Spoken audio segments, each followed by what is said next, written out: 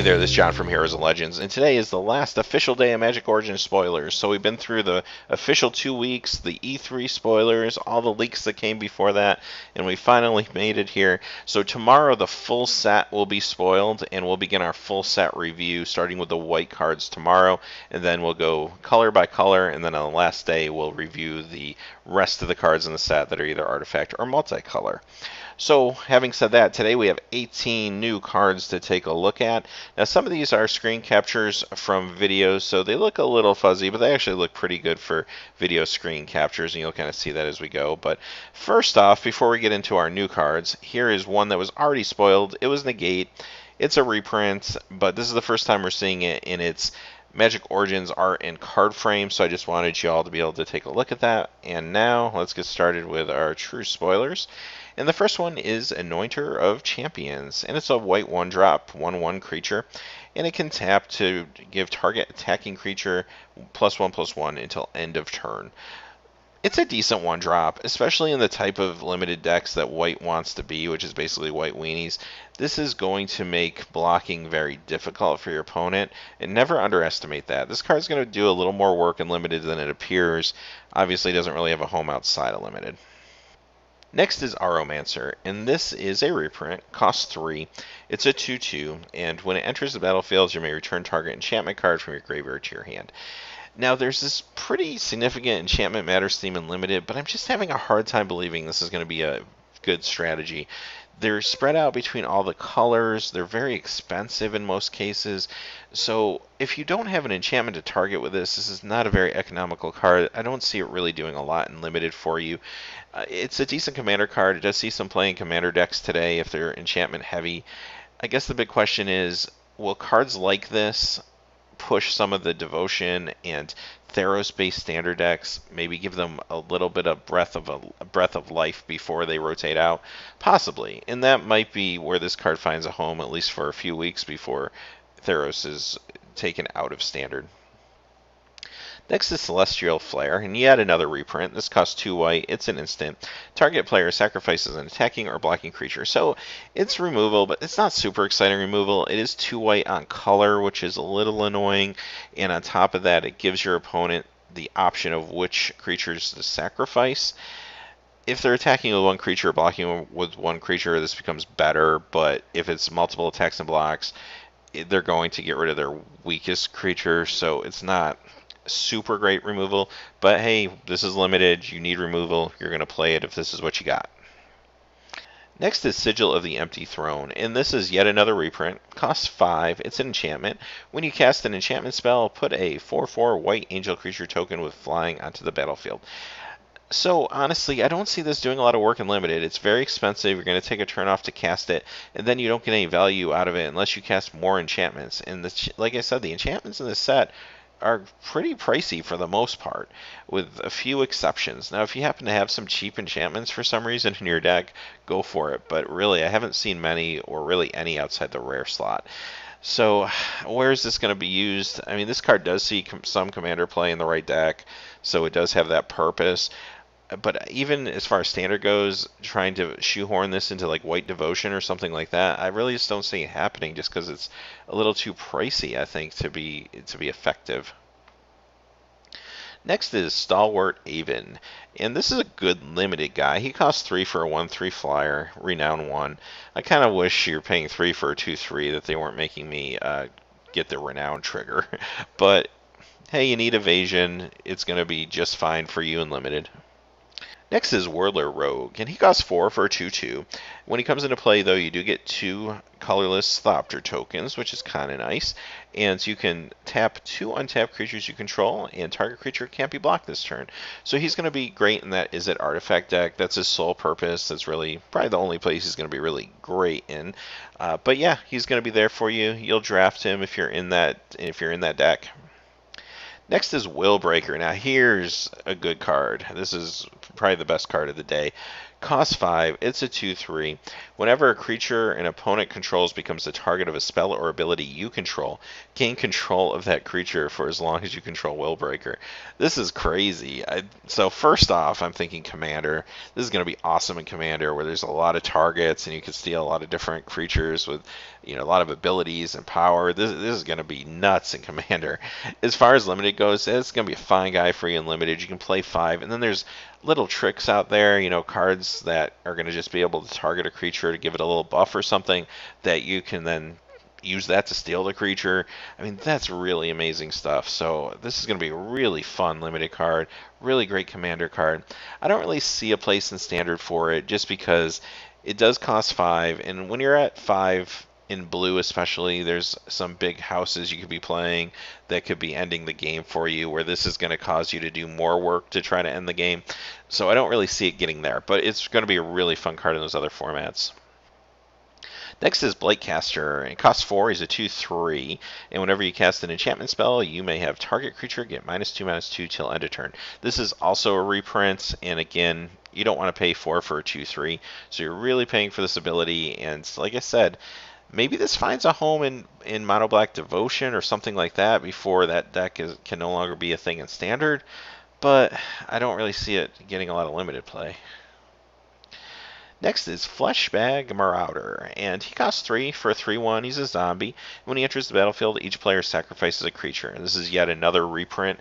This guy's decent. He has a Chainer's Edict effect when he comes into play. He can sack himself, so you'll get some value out of him. He's definitely a good limited guy. Next reprint of the day is Nantuko Husk. And this costs 3, it's a 2/2. You can sack creatures to it. It gets +2/+2 to end of turn. It's a zombie, so that could definitely matter in Limited. The only thing I will say, in the past when I played with this card, even in Limited, it's a little annoying because it doesn't have evasion. Like, I like these type of cards, like, say, Fallen Angel, that have evasion, then they're a lot better. This, you're in a situation where you can maybe pump some creatures into it, but then you lose board presence, and it's really easy to block. It can be a finisher under the right circumstances, but it's just very conditional. So it's not always going to make your cut.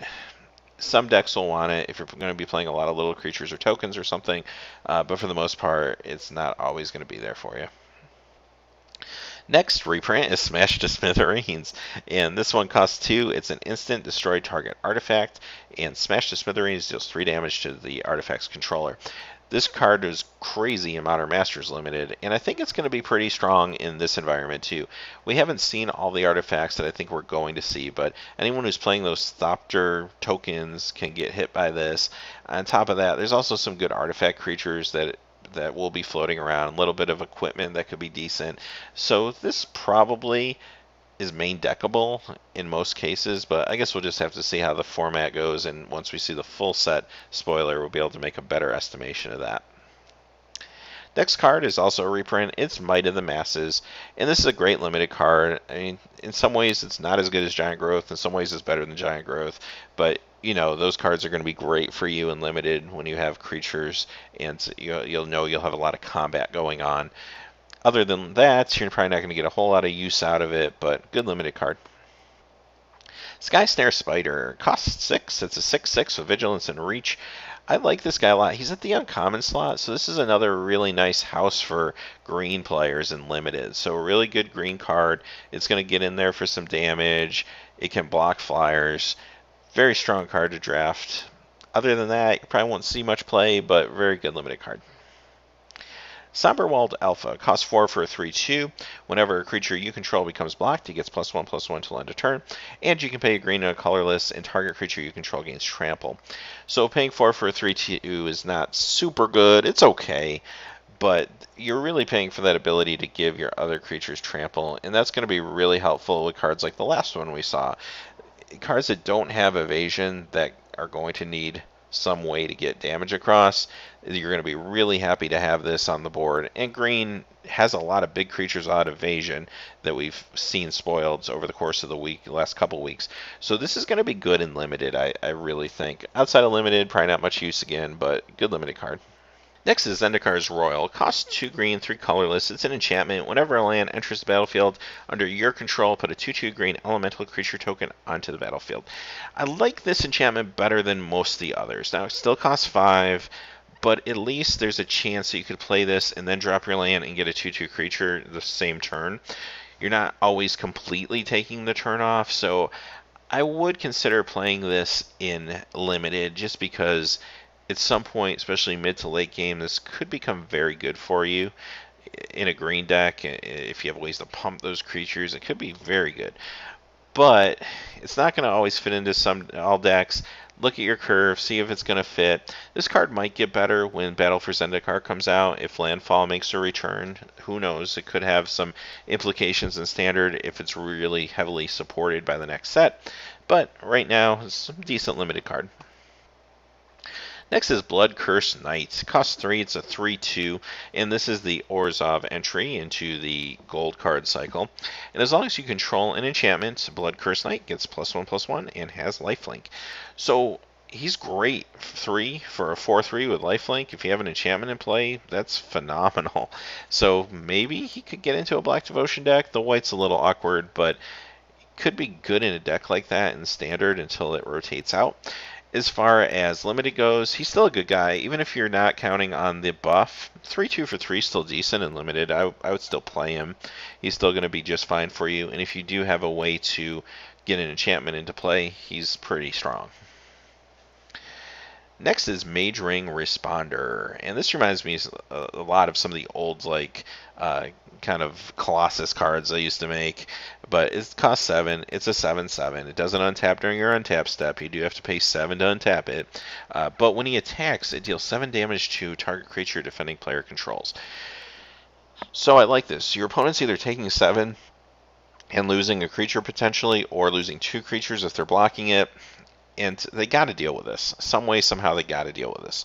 Whether it's a smash to smithereens or whatever, they got to figure something out. If they don't, yeah, you know what? It's a pain to pay the 7 every turn to untap him, but you're going to win the game. It's just going to happen at some point. So it's okay if you're not playing any more spells. And if you do find yourself in a corner, it is an option. You don't have to untap him. But pretty much, if you get this guy out and he can't be dealt with, you're probably in a really good place. Good limited card, probably not much use other than that.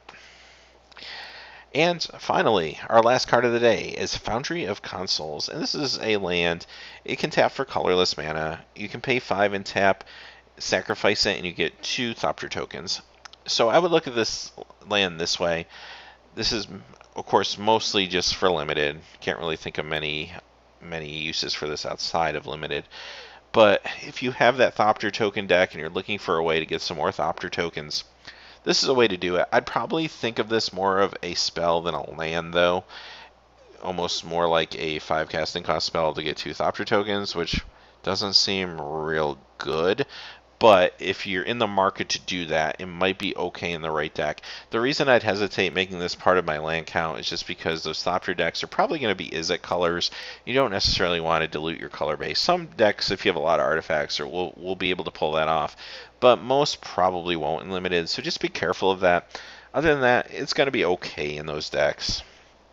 So we got through all the spoilers for the day. There's quite a few there, but many of them were reprints. So as always, hey, thanks for watching. Please remember to like and subscribe, and have a great day.